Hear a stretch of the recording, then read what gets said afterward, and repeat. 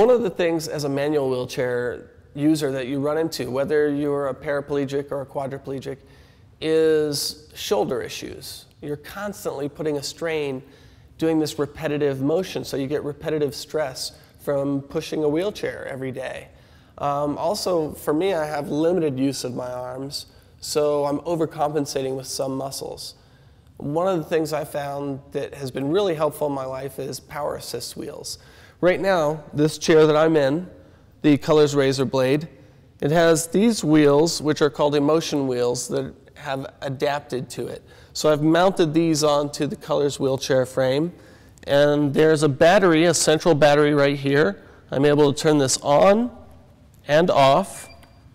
So right now I've just turned it on. And rather than being operated by a joystick, it's operated by pushing on the rim. So when I push on the rim, even though I don't have the hands of a paraplegic, just that little bit of pressure makes a difference. So I'm able to have that on both sides. I can have it on the most basic setting, which is what it's on right now, or I can actually turn it up. And now it's got more power to go up hills, to go through grass, through gravel, and not only that, but I don't really have to do too much to it in order to make it move. With widgets, within the hub, you have 1 to 2 gearing, which means for every push, I go twice as far. I also have built-in braking, and that's where I change between forward and reverse. Traditional wheelchair use, if you're going uphill, you really lean forward, and that's what the physical therapists hate to see you do. So using the widgets, I can just push against the back of that chair and keep my good upright posture, using my good large muscle groups, using my shoulders in the correct manner that a physical therapist would like, and using the widgets for mechanical advantage, leverage, and gearing to reduce the energy and increase my travel. They're also a tremendous benefit purely from an exercise standpoint. The widgets simply go into forward and propel. Another big benefit of the widgets over traditional wheelchair propulsion, if you notice my upright posture, I'm not bending over at all. I'm staying in a good upright posture and having anatomically correct. I can also go backwards, use my brakes, and going forward, brakes, and then going forward, pivot in space if desired. My friend Patrick Tolino, he's a C56 quad, and he designed this in his garage because he was just frustrated with some of the aftermarket accessories that were out there, and he thought that this would be a great device for himself. So this is how you mount to the ZX1. It's very simple. What you'll do is you'll just pull up with your chair, you'll just back up over the wheels, pull back on the stick, clamps to the axle, then your chair becomes immediately a power chair. So it's something that gives you the ability to have a manual chair or a power chair all in one. It's called the Natural Fit hand rim. So it actually lets your thumb go right into here, which usually this would be like an empty space. So you can actually really grab it and push it. So you're not there then sometimes like grabbing your wheel to get that good grip.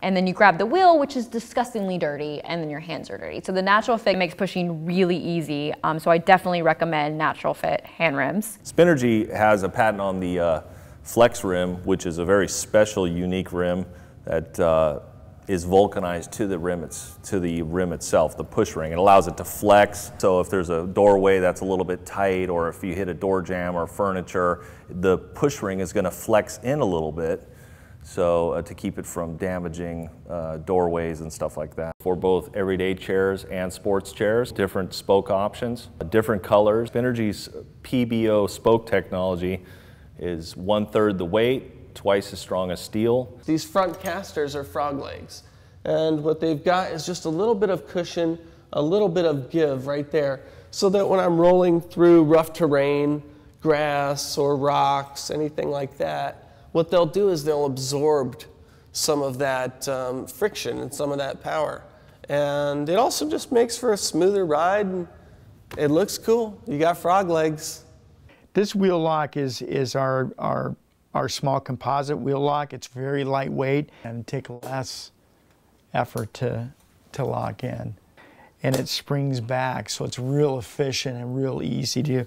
And if you notice, it gets out of your way. So if you're pushing, you're not going to hit your thumb inside that area. So it just takes a little bit of effort and a little bit of force, and it flips right back out.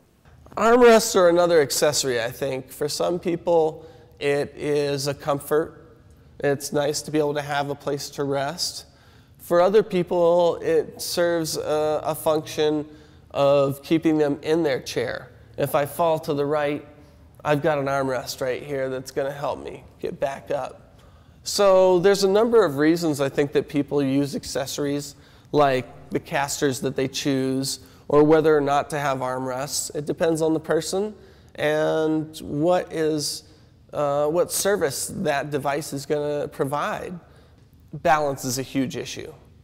For instance, if I lean too far backwards, well, there might be a chance that I could fall backwards and get a head injury, which none of us really want. We're good, no matter how disabled you are. I think you don't want to become more disabled. That's the one plan that we all have. That's the one thing we all have in common. Don't get more disabled. So I've gotten tip bars on my chair. Some people don't want them, but I prefer them, especially when you got power assist wheels. That just kept me from falling back on my head. Handlebars is another issue, that it is an accessory. Handlebars are used primarily if someone else is going to push you, or at least that's what people believe.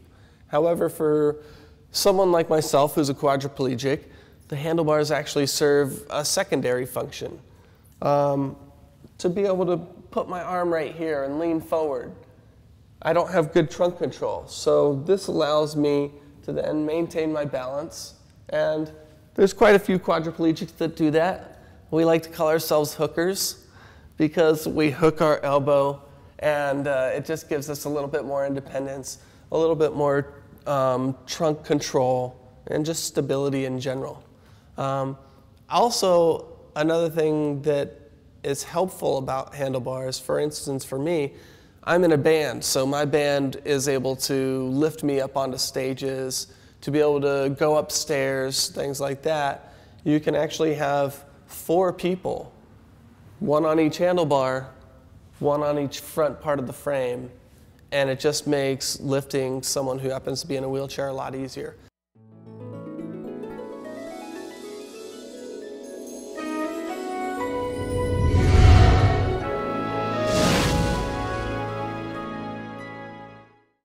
Brought to you by the Christopher and Dana Reeve Foundation and Gold Pictures.